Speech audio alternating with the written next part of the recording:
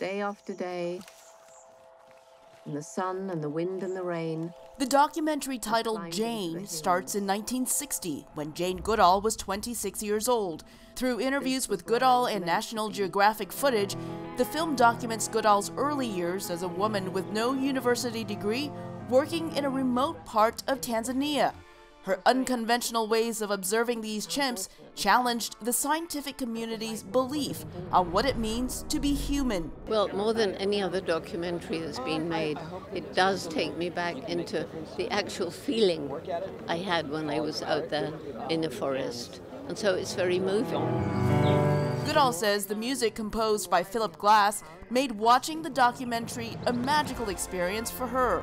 For Glass, there was one moment in the film that especially moved him. The very intimate scenes when she's sitting with them, and they're like children to her. She's combing their hair, and she talks with them, and they're just with her as if they've accepted her totally. With that acceptance, Goodall made headlines by discovering that chimpanzees are intelligent, social animals who use tools to gather food, something the scientific community at the time believed only humans could do. Everything worked out perfectly, and were mistakes made, of course, but one learns from mistakes.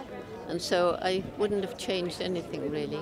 Goodall remembers her unique relationship with the chimps. It's not quite family, but it's not quite like friends, but I'm part of their lives. They accept me. I can watch what they do. And of course, in the time of the movie, we had a really close, touching relationship, which we don't have anymore. This documentary features the footage of National Geographic filmmaker Hugo van Lawick, Goodall's first husband. Going through 100 hours of Hugo van Lawick's footage is a dream. Hugo's one of the greatest wildlife cinematographers in the history of filmmaking. Hollywood actor Jamie Lee Curtis describes why she is in awe of Goodall. She has just by doing what she loves, has brought us all along on the journey. And that's a message, if anything.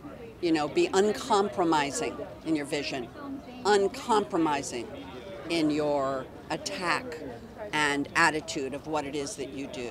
I was persuaded. Even in present day, Goodall continues to travel and speak about the need to protect the natural world. Elizabeth Lee, VOA News, Los Angeles. I didn't care what anybody said.